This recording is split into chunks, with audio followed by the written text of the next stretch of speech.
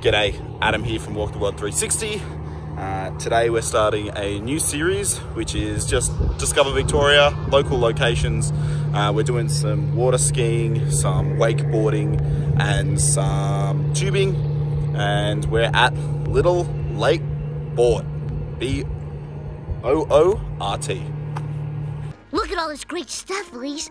Cool, personalized plates. Barclay, Barry, Bert. Boort? Oh, come on, Boort? Mommy, buy me a license plate! No, come along, Boort. Are you talking to me? No, my son is also named Boort.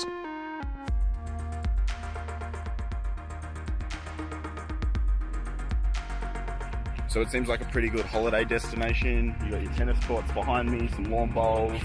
There's a huge park area with lots of barbecues, places to have a picnic and lunch. Beautiful green grass. So we're here in the middle of summer. There seems to be like a whole bunch of like just walkway right around the lake. So just to show you what the lake looks like, this is the lake here. So it's about a 3 kilometer right round. So as you can see, that's what Lake Boort looks like. Pretty small, nice little boat ramp, and there's the boat ramp behind that you can see.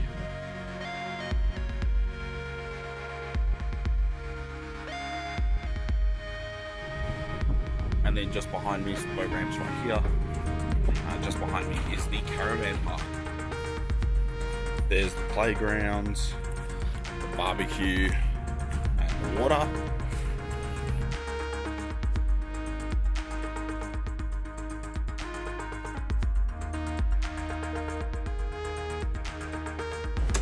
So now we're just driving through Boort. As you can see on the left-hand side is those tennis courts and the lawn bowls court that we spoke about earlier. We're just about to drive through the town centre. So there's a Home Hardware, which you can see. More importantly, there's the local pub, one of 2 pubs in Boort. Yep, there's the Home Depot again.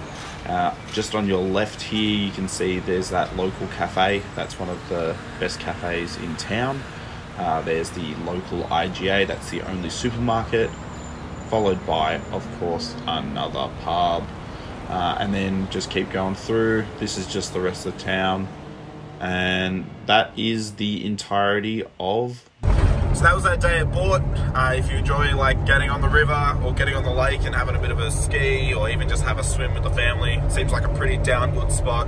It's about 2.5 hours out of Melbourne, and yeah, not a lot of people will probably be there unless you're in like the peak seasons. Thanks so much. I'm Adam from Walkingtheworld360, and I'll see you on the next Discover Victoria. Cheers.